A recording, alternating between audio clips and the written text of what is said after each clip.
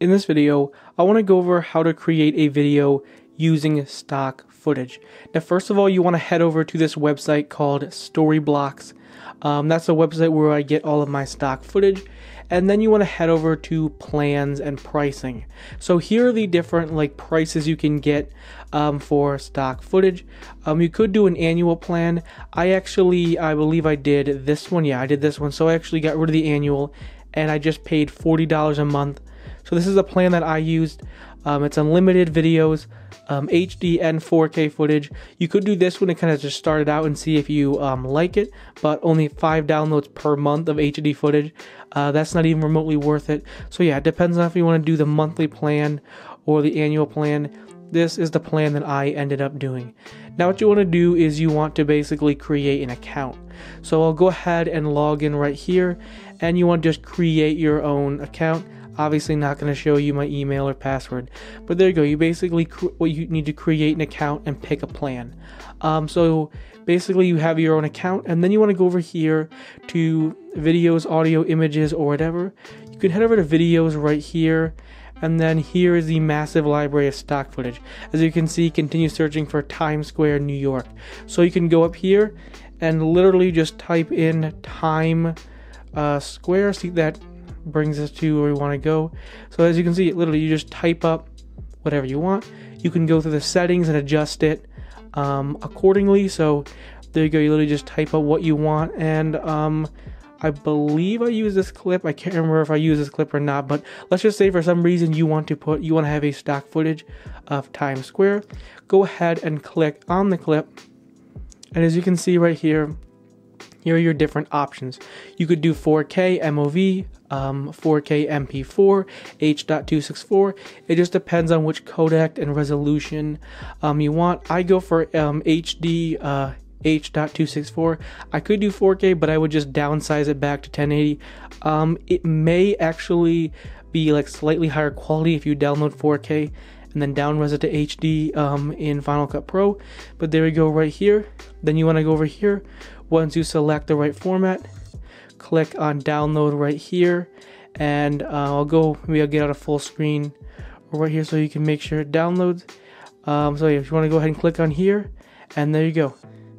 The stock footage is now downloaded. So let's go ahead, and also before I show my timeline, I didn't actually use the audio from Storyblocks.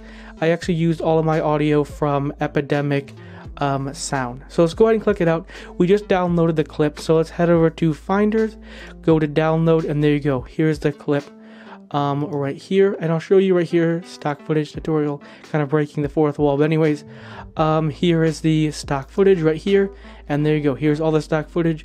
I downloaded off of Storyblocks, all H.264 at 1080p, renamed it and everything like that. So that's where all the stock footage is. Head over to Final Cut Pro, and here is the BTS, the timeline for my YouTube video. Here is the Instagram version, and let's head over to the YouTube version right here. As you can see right here, there you go.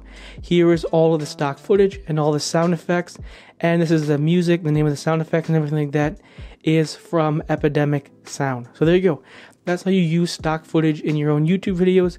Go to Storyblock. You want to pick the appropriate plan, create an account, and download it. And just depends on what resolution and what frame rate and everything like that, codec. It all depends on you, and you choose the one that is appropriate for your video. But basically, I just want to make this video giving you an idea of what stock footage actually is.